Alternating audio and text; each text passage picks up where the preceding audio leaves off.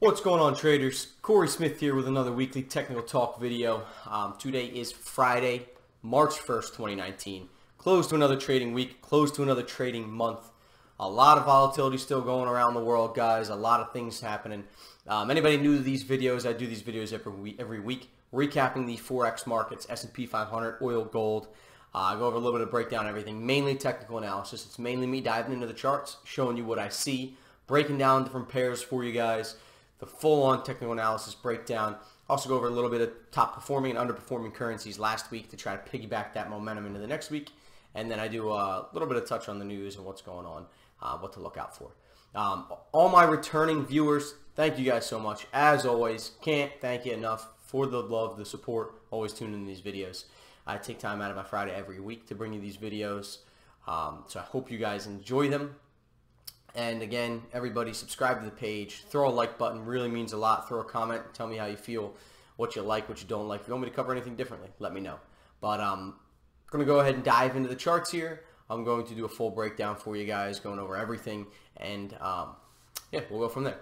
So again, guys, it is the close to another month. Make sure you check your monthly candlestick closes. We're not going to go over that in this video. It's too much.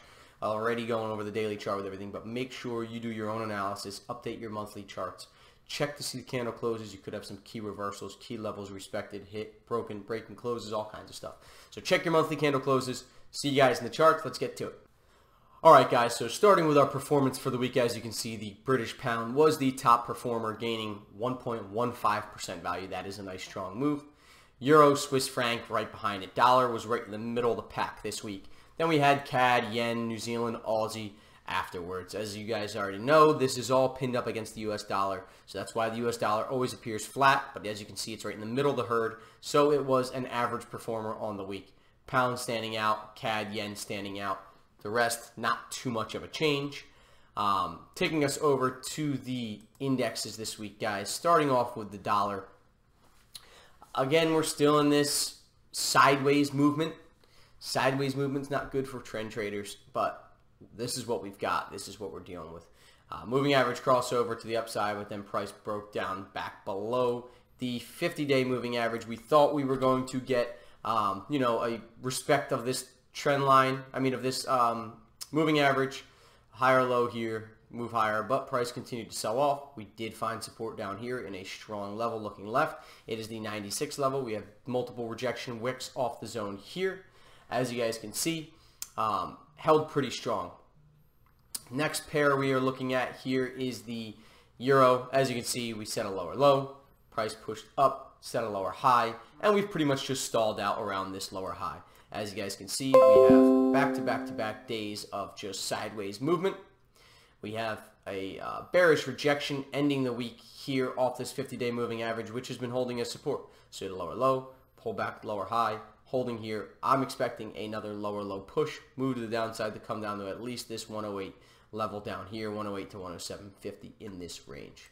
Yen continues to move lower. We had a higher low broken last week with a lower low. We were range bound all week.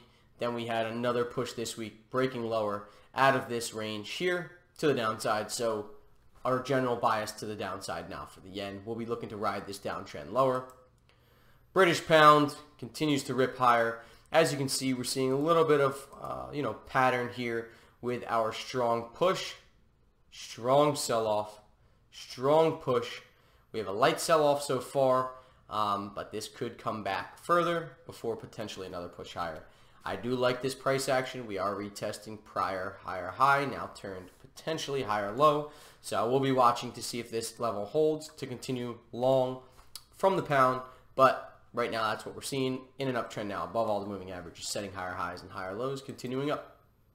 CAD, sideways movement, little bit of a wedge pattern forming here, right? We have 2 touches to the bottom, 3 touches to the bottom, 2 touches to the top. Price is closing in a bit, so we'll see if price continues that way. No clear direction. We're in a range, at the bottom of the range. If you're a range-bound trader, you can try to catch this long to the top. If you're a breakout trader, you can try to catch a breakout here. Either way, we're range bound. So nothing really too special going on that we can break down there. Swiss franc in a downtrend, lower low, lower high, lower low, false breakout below this strong support, immediately reversed, pull back for a lower high, opened up higher like we were going to start to push up, ended up closing down lower, opened up higher, ended up closing down lower. So we've just been range bound. Until this range gets broken, not really anything too strong here, but I am more biased to the downside as we are in a downtrend. Price is still below the 50, 200-day moving averages. I'm still looking lower. Aussie, as you guys can see here, we're still in a range as well.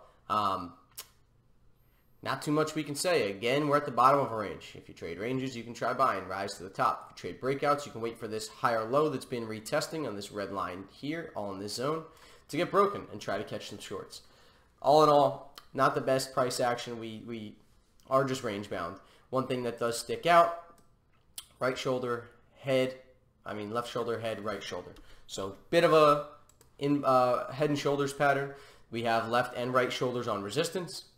We have the head not really on resistance, but close to the 200-day moving average. So we do have a bit of a price action pattern here. We could wait to see this strong support breaking, whether it was the neckline of a head and shoulders pattern or just this support zone. I'd be watching it. So that's just additional confluence having that chart pattern there.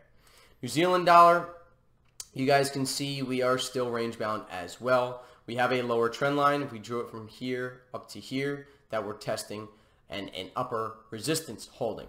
So we have an ascending triangle. That is a bullish pattern, but this isn't at the top of an uptrend, which is typically where we use those.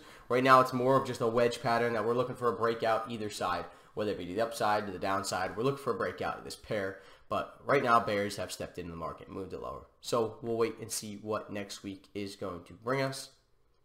Switching it over to our US dollar majors, we call them here in Forex.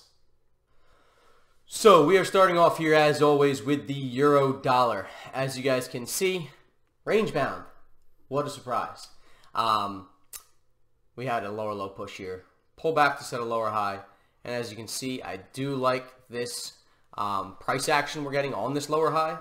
So we had this bullish push higher, but then we had some bearish rejection. Nice strong gravestone doji upper pin bar rejection on the 50-day moving average on this upper trend line, followed by a shooting star candle, another reversal pattern right behind it.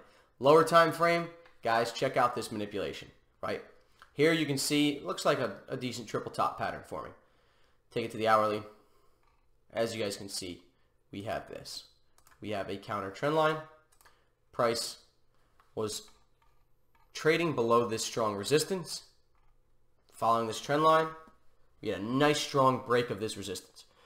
Long traders got in, nice long setup, boom, reversed, tanked, stopped everyone out long. Came down, traded here, boom, shot lower, broke out of support, trapped people short, whipped back up. Came back down, what did it do again here? Boom, pushed lower, trapped people into shorts, whipped back up, boom, shot higher, trapped people into longs, shot right back down. This is manipulation. This is wild price action. This is not what we want to see. This caught us a little bit here thinking it was finally going to go down, and then it reversed on us. This pair's been a bastard. Excuse my French. But yeah, that's the euro dollar here. Looking for shorts, but sitting on the sidelines until there's strong confirmation. Pound dollar. As you guys can see, similar to the pound currency that we just went over, FXB. We got strong push, hard sell-off, strong push.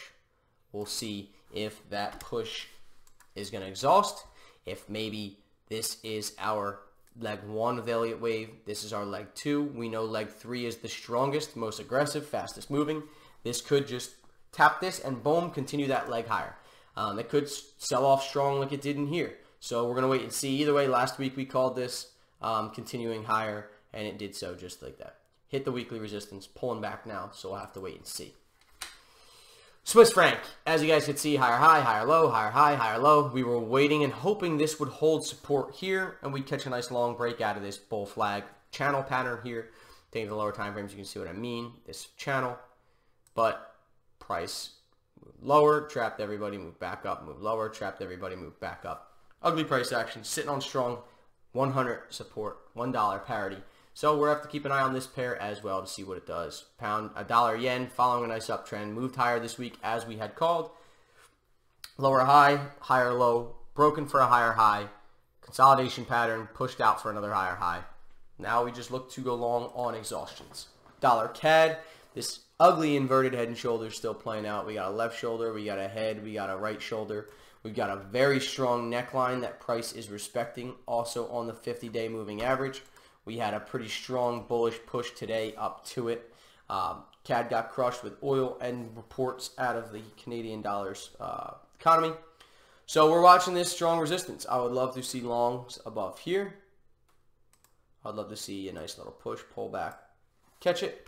Or if we get, a push above, fails to close above, comes down and closes a shooting star, doji, pin bar, something like that, then we can look to ride shorts. But I like this long setup more so than anything for the immediate future. New Zealand dollar, US dollar, in this gray box still, guys. What I tell you, until it's out of this gray box, not looking for anything. So it double topped a little bit here off this weekly level. Sold off, hitting a trend line, hitting 50-day moving average. Might bounce. We're in this range until it comes out of it. I don't have any clear direction, guys. Aussie, same similar story. We're coming up to a strong support zone here, but this support zone is pretty large. So another one in the gray box. Only difference we have here is another head and shoulders, right? So this could be our neckline if we take this ugly flash crash out of it, and we'll be looking for price below there. But then I'd like to see this weekly level down here break as well. So again, in a range till it's out. Nothing I can tell you. Pound Swiss franc, different story. We were in a downtrend. Had a rounding bottom cup and handle pattern here. Right? It's a bit large, but we have a cup. We have a handle. We have a long breakout. So what's that telling us? Trend is now reversed. Got a new higher high. Price broke above the 50. 20 and 50 are about to cross. Market structure is broken. New trend trading, higher high. What do we want to look for now? A higher low to catch the next higher high. So we are looking for longs on this pair. Nice breakout of this trend line as well. Nice consolidation on this handle pattern of this cup and handle. That was our Q. Price broke higher. Euro dollar, euro yen, similar story. Was in a correction. We were looking for shorts off this resistance. Didn't happen. Kept going higher. Now hitting strong resistance. Now in an uptrend. 20 crossed above the 50. Price above the 50. New higher high. Trend changing. Now we want to look for a pullback. Oops. A pullback to cheaper pricing to catch that next push higher. Pound dollar, similar story. We called a long this week after this break. We wanted a little bit more of a pullback in here. We thought maybe we'd come back down here, but dipped a little bit and then boom, price exploded higher. Now hitting strong resistance, as you can see. So our next play, look for something like this and something like that. Look for a pullback to go long on pound yen. Euro pound, nice setups here. Lower low, lower high. We called this pin bar last week in my weekly newsletter that goes out notifying people of my top trades of the week in your email. Check out my Instagram page, core.fx, if you're interested, link in the bio. Push lower, lower low, pull back, retesting lower high, prior lower low, support, turn resistance. Looking for shorts now off this pair to the downside. Euro Aussie, range bound, broken closed up above this 1.600 resistance. We thought we could see a hold of this resistance and a potential short. The beginning of the week did not do that. Broke above it, and we got a nice break and close. Now we can look for long opportunities for this pair. You don't really need that much of a pullback since it just broke and closed this Friday, but you could wait for a pullback if that's your style. Pound Swiss franc, another beautiful trade. We called this long. Thought it might have pulled back a little bit more. Another one. Boom, exploded higher. Hit resistance, broke out above resistance actually, pulled back now. We're looking for long opportunities off this zone in here. Pound New Zealand, broke above, pulling back, similar story, right guys? Don't want to sound like a broken record, beat a dead horse here, but set higher highs, pulling back, that's where we want to look to go long. Pound Aussie, hitting strong resistance. If you like resistance, supply zone plays, price is over exhausted, moving averages are down here, price is all the way up here. That means we need a mean reversion, that is a correction, and you could be shorting this. I would be setting my eyes on this golden area in here to go long. That's how I'd be playing this. If we take this to the bottom of our strong move from here up to there, we can see this golden zone's at 382. Aggressive price action, trend following, long continuation, pullback zone. So that's where our longs are going to be down there in that area on 382 fib. So that's what we'll be watching for. Real quick, one last things to cover: S&P 500, U.S. equity stock market. This uptrend is continuing to trickle. We have now hit major resistance, 2,800. Price is hitting it hard. We're going to need either strong candle break in that, strong momentum break, or we're going to see a correction. And what I would like to see is potentially this 200-day moving average act as support, get a little correction, bang, catch another pop higher. But we're keeping an eye out. There's a lot of volatility, a lot of macroeconomic stuff going on. Gold broke its trend finally. Wasn't a nice uptrend. I was telling you guys to buy breaks of these boxes.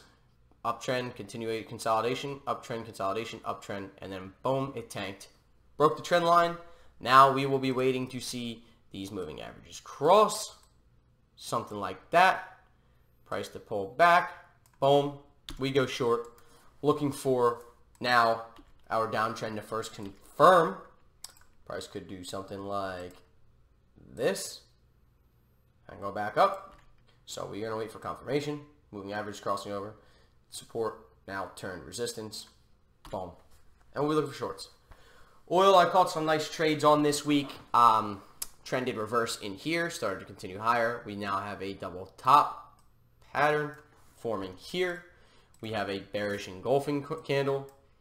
Here, not saying this is a trend reversal. That is not what I'm saying at all. We're hitting daily resistance. What I'm saying is we might have a correction. This trend line we're watching, break of that could be a cue that we're going to head lower, potentially down to this weekly level.